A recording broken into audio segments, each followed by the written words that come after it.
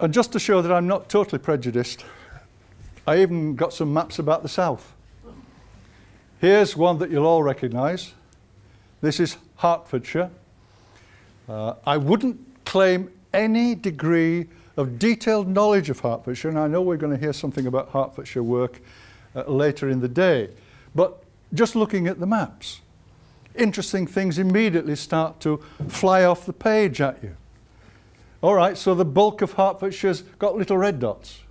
Nothing much at all, really, except when you look down at the south, and certainly when you look up here.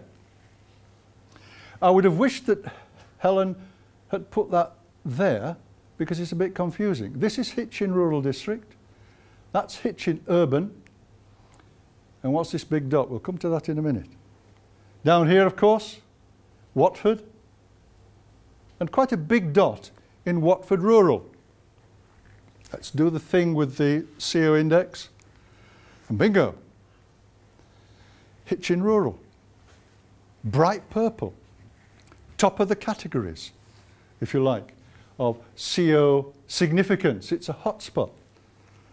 Down at the bottom, Watford, Watford Rural, still in the second category, so they're rather more hotspots than even Huddersfield was, would you believe? And I find that difficult to believe, but there you go. So what's going on? Well, Watford, I suppose you could expect, because it's a fairly well-diversified political, economic culture. You would expect an area like that with a well-established Labour movement, independent Labour Party, branch of the BSP and all the rest, to have similar characteristics to Huddersfield.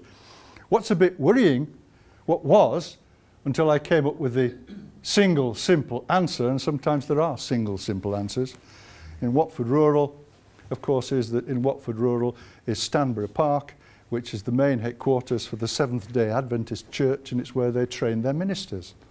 So practically all the CEOs from Watford Rural are Seventh-day Adventist ministers in training. Much more complicated picture for Watford itself, but what about the far north? Hitchin Rural. Well, Hitchin Rural, of course, as you're all desperate to tell me, is about Letchworth.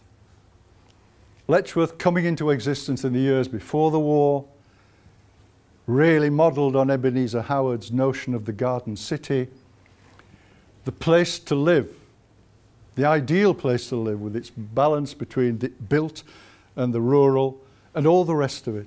By the time of the First World War, and partly because I think of its established commuter line to London, had become a centre to which all sorts of interesting people came. Writers, civil servants, radicals of one kind or another.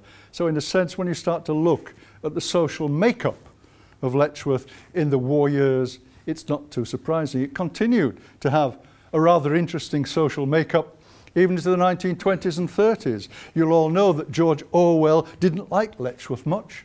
He certainly didn't like Letchworth people, because he regarded them as being the curiosities that gave socialism a bad name.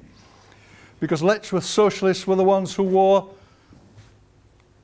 sandals, grew beards, had floppy hats and talked endlessly about the allotments and about vegetarianism.